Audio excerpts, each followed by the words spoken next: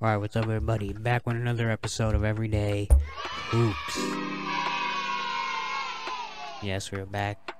Today we're just going to be talking about the Western Conference, and I'm going to be predicting what seeding everyone ends up in the Western Conference. There's a month left in the NBA season, and the Western Conference has been crazy the entire year. The play-in has been insane. There's like 13 teams fighting for 10 spots.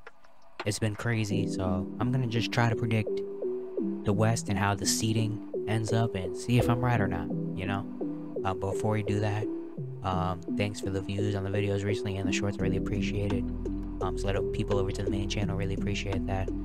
If you like the content, subscribe, like, turn on notifications, do all that stuff. It really helps out a lot. I'd really appreciate it. And let's not waste any more of your time. Let's get right into it. All right, we'll start off easy. The number one seed, the Denver Nuggets, are winning the West in the regular season, at least. They're going to be the top team in the Western Conference. They're 7 games above second place Sacramento. They've been number one basically most of the season. They've kind of got away from the rest of the pack of all the craziness in the Western Conference. They're going to finish number one. They're going to be number one. They're probably winning like 55, 56, even a little bit more games. Right now they're 46-20. They got, like 14-ish games left. And yeah, they can kind of just chill out through the rest of the season. They're kind of locked in there already, unless they go on like a 10-game losing streak, which probably isn't gonna happen.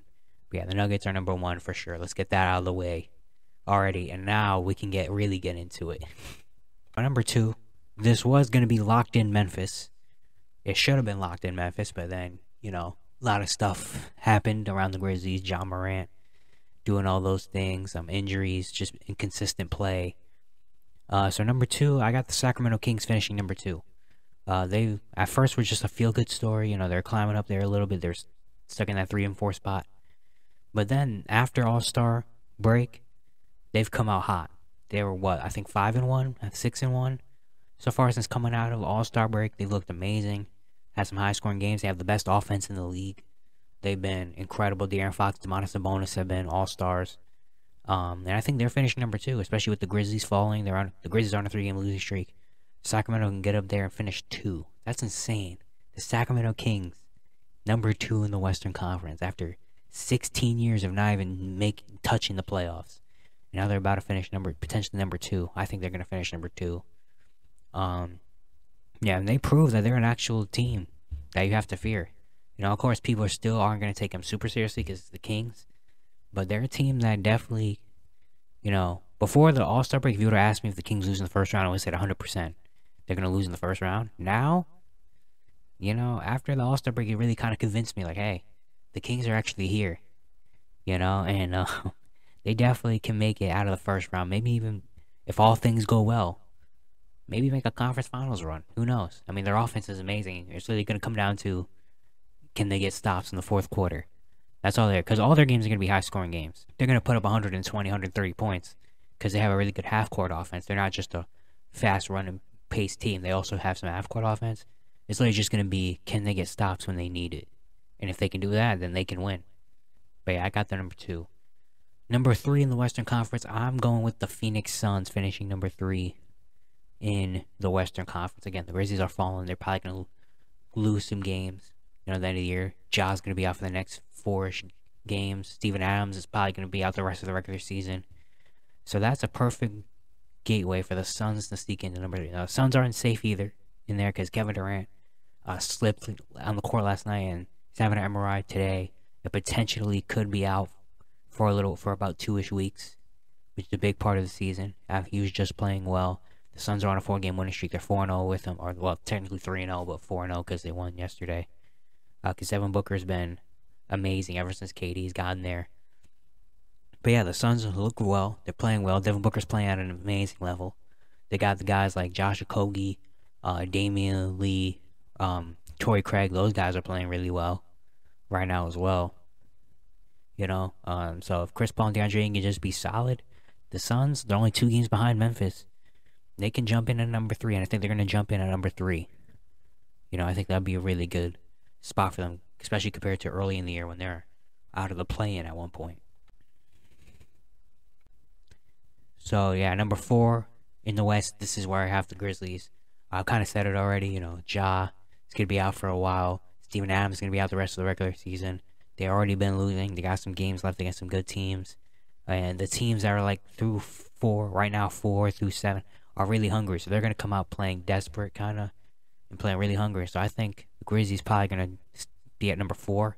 I think they won too many games to drop down to that playing spot unless they literally go on like a 8-game losing streak and something. But I think the farthest they're probably gonna drop is 4, because 4 and 5 right now, the Suns are 4, the Warriors are 5. That's a 3-game difference, and I don't think the Grizzlies are gonna lose every game the rest of the year. They're probably not gonna. So they're probably gonna be 4.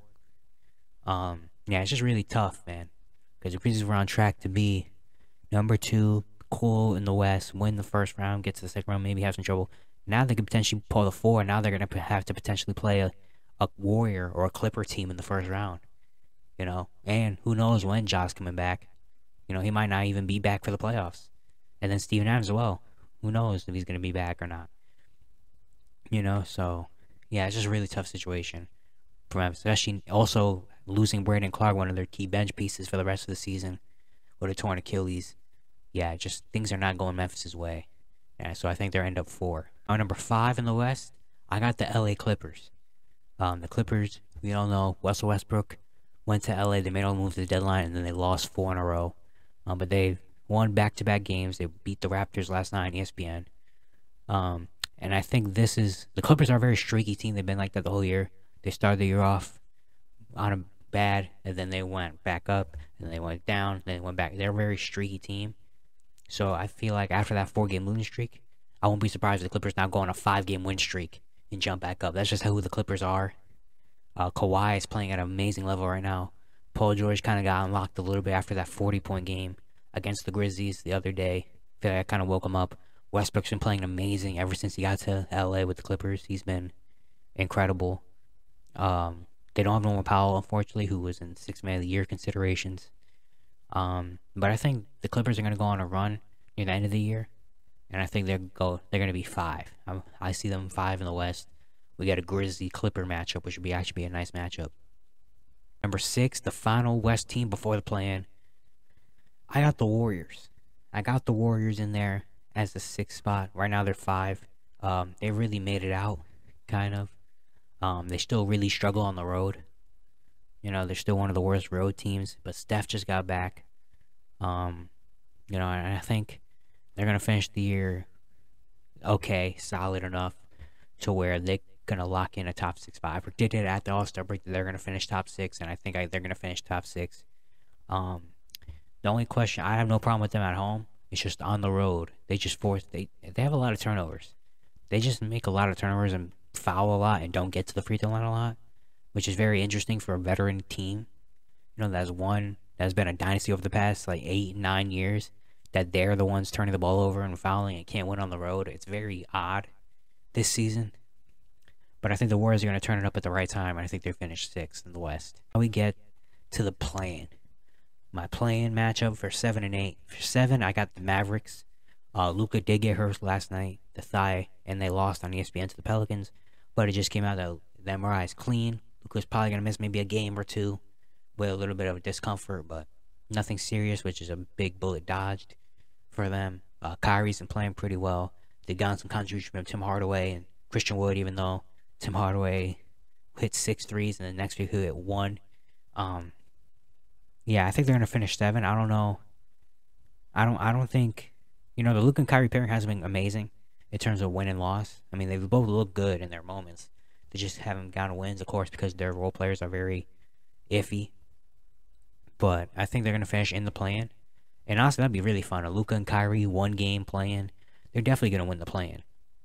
I mean, they also have the advantage of being a higher 7 or 8. So if you're 7 or 8, even if you lose the first game, you get another game to make it in. And I don't think Luka and Kyrie are losing 2 games in a row, or 2 games in a row in that setting. Of course, they lost 2 games in a row already, but I mean, 2 games in a row that actually means something. I don't think they're going out like that. So I got them at 7 and at 8. This is very tough as well, but I got the Minnesota Timberwolves in there. I think right now, Timberwolves and Mavericks actually tied for 7 and 8, and they got a game and a half lead over the 9 and 10 spots. So I think as long as the Timberwolves don't go on a big losing streak at the end of the season and they just stay around 500-ish, they're probably locked into that 7 or 8 spot. Again, also, unless one of the 9 or 10 or other seeds make a huge run, go on like an 8-game winning streak and jump in there. But I think it's safe to say that the Timberwolves are probably going to be in the top 8 in the West. They've really bounced back after having a horrible start to the season. Ever since 2023, they've looked a lot better. Anthony Edwards made the All-Star team. He's been great. Guys in contribution from Naz Reid and Jalen Noel and Kyle Anderson and Jaden McDaniels. Yeah. So they're probably going to finish in the play-in. Will they win the play-in? That's very tough. Very tough to say. But I think they're going to finish in the play-in, which is honestly a lot better than what people probably thought they were going to do, especially at the beginning of the year when they were like, 11th, 12th? And they just look really bad. My final play-in, the 9 and 10 matchup, I got the Lakers and Pelicans both making it, which are the teams that are now. So kind of a little bit of a boring finish, but here's why. I got the Lakers because they're on a 2-game winning streak. They're in the play-in. AD's been playing phenomenal. If you haven't watched yesterday's video, go watch it, the AD video.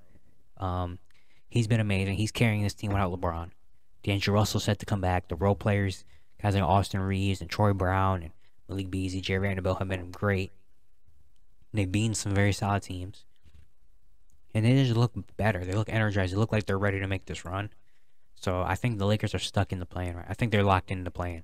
Honestly, if I had to bet on who made the play-in, the 9, 10 spots out of the Lakers, Pelicans, Thunder, Trailblazers, Jazz, I'll put most of my money on the Lakers. Because I just think they're ready for it. They've been waiting for this moment the entire year. They were stuck at 13 for like 3 months. And now they finally made the run. They're finally in there. And I think they're going to do anything in their power to stay afloat in this. And I think if AD is playing the way AD is playing right now, they can stay. They can stay in there. I think they will. And then the Pelicans, very unfortunate season for the Pelicans. Zion's probably not coming back, which really sucks. Because he was playing at an MVP level. The last time I seen him play, which is early January, I think. And they've really struggled ever since him and Brandon Ingram went out. They went from 2 to 11 in a span of 2 weeks, because that's how close the Western Conference is. But I think they're gonna make a good play and push. Brandon Ingram did get hurt last night. That's tough, but I think they have the pieces enough to win a few games. They have CJ McCollum, who's been in situations like these. Guys like Herb Jones, Trey Murphy, Jose Alvarado. They've been very solid all year, and I think they're going to keep them afloat. Valanciunas is still very solid. Yeah, I just really like this Pelicans team, and I feel like they have a lot of fight and toughness in them. So I think they're going to make that push to make the 10th seed in the play-in. Now, the one team out of Thunder, Trailblazers, and Jazz that are also fighting for the play-in, the one team I would watch out for is Portland, because they have Damian Lillard. And Damian Lillard he's been on an insane streak since February started. Hasn't won that many games, but they're still, again, only 1 game away from the play-in. I would watch for Portland. I don't know. I just got a feeling that Portland and Damian Lillard will pull something out of his hat, go in there, and just go on a win streak by himself. Again, they need the entire team, because Dame's been playing phenomenal. Dame's done his part. It's just the rest of the team is very, iffy. You don't know what you're going to get from anybody. It's literally just kind of Dame dragging them throughout the rest of the regular season. I would watch out for Portland. OKC, I just don't know. OKC's been very injured and inconsistent the second half of the year, which is really disappointing, because I thought they were going to make the play-in push. And then the Jazz, I don't think the Jazz want to make the play-in. The Jazz are like, we don't want to make the play-in. You guys got it. We just want to sit here and let our players develop. Yeah, so that's it. That's all I got. That's me predicting the Western Conference, the seedings. We'll see how right I am by the end of the year. Probably not anywhere close to right, but who cares, right? Yeah, but again, if you guys like the content, subscribe, like, turn on notifications, all that stuff. I'd really appreciate it.